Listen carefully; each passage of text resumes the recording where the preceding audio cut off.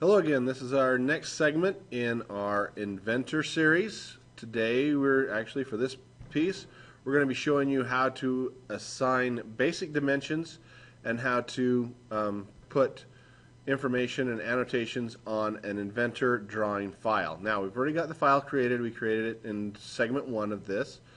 I'm looking at sheet 1, which is our assembled view with all the parts in it. Sheet 2 is our wheel. Sheet 3 is our support structure.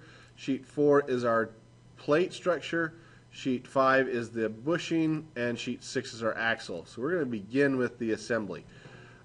First thing we want to do with our assembly is we want to make a parts list or callouts. Now for this, we need to balloon this. We need to give it some information. Well, I've got the view port selected, and we don't want to add or remove any parts. Now, placement-wise, let's go ahead and look at this guy. We've got parts that we need to make sure we note, like the axle here, the bushing there, both support structures, the wheel, and the top plate. Placement, now, we want to do it around the part. I'm really not a believer in having them in a straight line. It gets really confusing sometimes.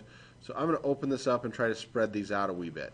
I'm just going to place them kind of tight to the project, but around it. So I'm just going to click right there, and it's automatically going to place it. Looks like they're all in pretty good locations. If I want, I can move them later. But for right now, we're just simply going to tell it to apply, and it's automatically going to number them for us and place them.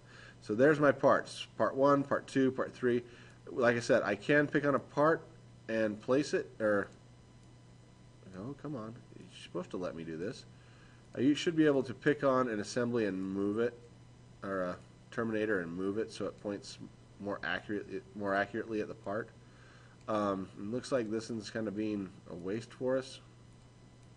There it goes. So I can move these around, get a better placement on it. Sometimes it's just a little temperamental. Like I said, in this one, some of them are in little odd locations. We want to make sure they are clear what part they're pointing at and where that part is located in space. So now that I've got them set on it, like this one right here, I don't know that I want it out there. I want it on the part, so it's a bullet and not an arrow. Again, this one down here on the wheel, pretty sure we want that as a bullet, not an arrow, so it's very clear on what part we're actually pointing at. Same with the axle piece right here. So we've got those placed. Now we need to have a parts list. So I click on the parts list. It'll automatically generate it. We've got the source already selected from our drawing here. We're going to drag it up here, place it in the top right-hand corner of our area. It assigns the project names. It tells us the quantities, the item numbers. We can add the descriptions and things in a little bit, but for right now, that's all we need for this one.